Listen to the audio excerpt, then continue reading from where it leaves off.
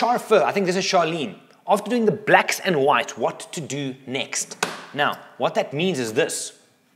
If I take my Lightroom in to develop, basic, black and white is, and I'm assuming, Charlene, this is what you're asking, is I can do blacks and white points, which takes me from there to there. So it punches the image, yes?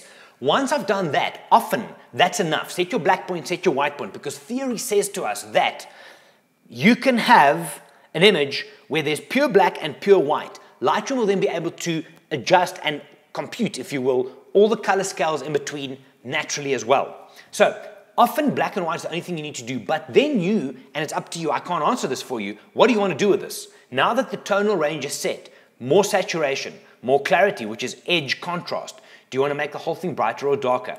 Black and white points for me is a starting point to get it to a certain place and then start working from there. Again, there is previous videos, go and watch those. Good starting point for you on the black and white points. Next question.